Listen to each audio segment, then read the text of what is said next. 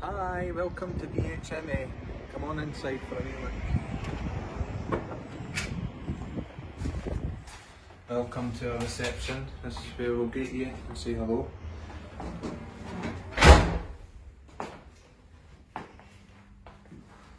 Follow me through here and we'll start touring the rooms.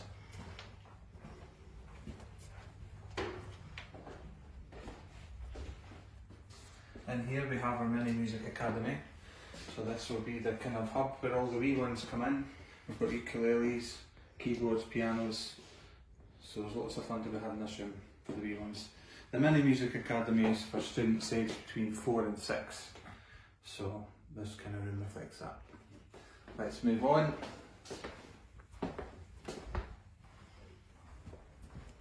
We have the drum room in here.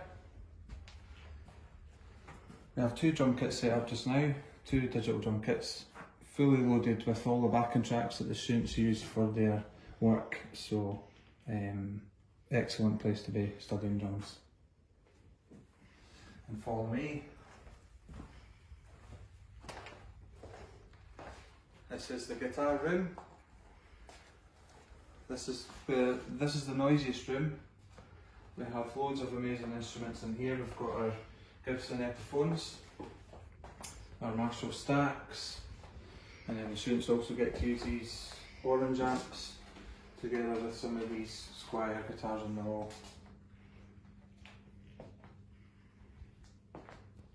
And of course the guitar room wouldn't be complete without pictures of bands that play great guitars. So we've got the Beatles, Oasis and the Smiths. Follow me. This is the restroom. This is where I do most of my work. This is the keyboard room. I've got workstations here for the kids. They've all got samplers, sequencers, hundreds and thousands of sounds on them. Professional level keyboards, so they're really fantastic for the kids to work with. Again, fully loaded with any backing tracks that the kids may be working with. Easily triggerable. Kids to be playing.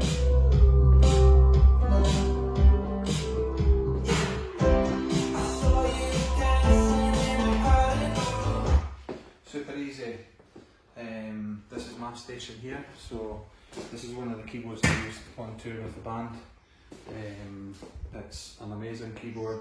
It's got everything in it you could ever dream of: sampling, synthesis, the whole works. All the kids' keyboards are plugged into this mixer as well, so I've got control of the volume and what we're doing, so I can listen to anyone at any time. So it makes it more interactive and fun and engaging. And then we have our theory table over here where the kids can work on various aspects of music that's not the practical side, like the theory and working on instruments. So that's BHMA. Thanks for coming along and doing it.